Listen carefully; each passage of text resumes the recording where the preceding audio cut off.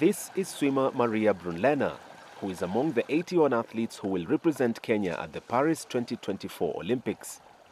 She is part of the team from the East African nation that is already in France, based in the southern city of Miramas, that is the official Kenyan pre-Olympics camp. Brunlena, the women's world 50-meter freestyle champion, is itching to leave a mark at the Games. For me, it's just the peak of swimming as it is, or the peak of any sport. It's an honor to compete there, and I'm very excited, and it's a chance where I get to, show what I've been training for, because I just want to do my best. I'm going to try my best and give my best effort into my swimming. Team Kenya for Paris 2024 Olympics is a blend of youth and experience. Rio 2016 men's javelin silver medalist Julius Yego is gearing for his fourth Olympics. The seasoned Beijing 2015 world champion is the only field athlete in the squad.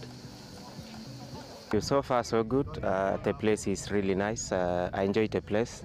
It has everything for training, especially javelin. So the rest will take care of itself.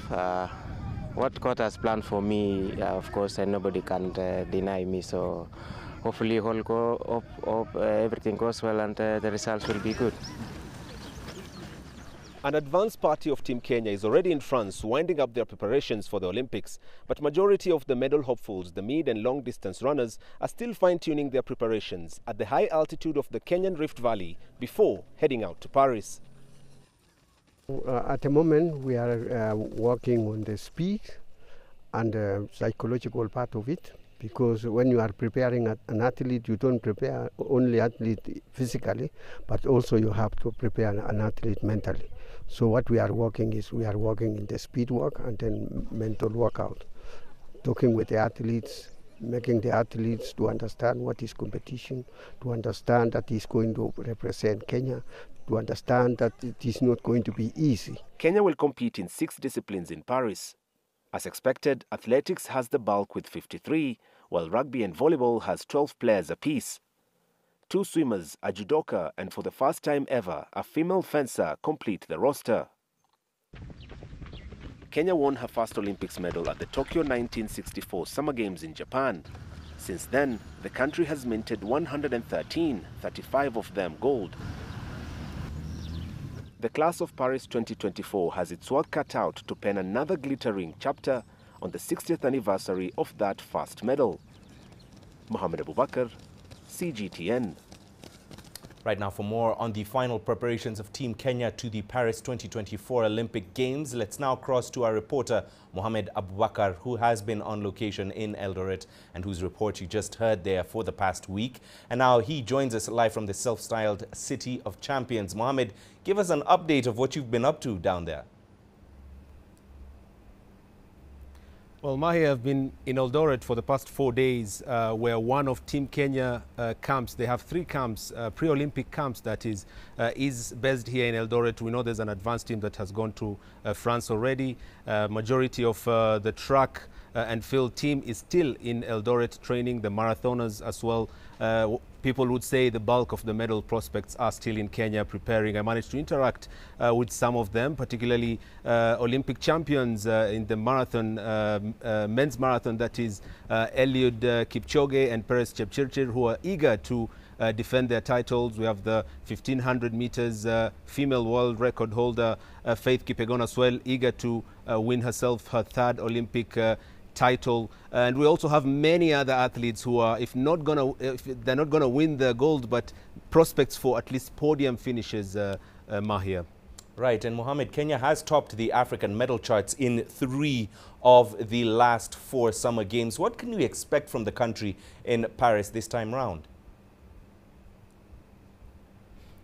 Well, Kenya is the most decorated team in the continent at the Olympic Games, and there's a strong confidence and expectations from the Kenyans for the athletes in Paris. And there's also we have athletes as well here, and the team coaches who are eager and have a desire to improve from their outing in Tokyo, where they won 4 gold medals and 10 in total. So that sense of trying to improve from Tokyo gives an indication that there's going to be more medals won this time round. We have the likes of the steeplechasers who lost their dominance in the steeplechase in Tokyo. You can see the team are very confident in their preparations. We have the 800 meters, the likes of Wanyonyi, the world silver medalist, who is eager to make his debut at the Olympics and challenge for a gold. So it looks pretty good for the team Kenya in terms of medal prospects. In fact, I managed to speak earlier to the Secretary General of Olympics Kenya, Francis Mutuku, and began by asking him the same question: what are the team's expectations heading to Paris? This is what he had to say. We have three clear targets. The first one is participation. We believe that Olympics is such a big event that just for an athlete to be able to be among the 10,500 athletes in the world at the Olympics, that's big and that's important. Which follows us to the second target, which is competitiveness. We know once you reach the Olympics, then are you within the standards of the Olympics in terms of competition? And then the last one is real podium finish, something which a lot of Kenyans relate with. Podium finish is, we know our athletics team is podium potential. We know our rugby team is podium potential.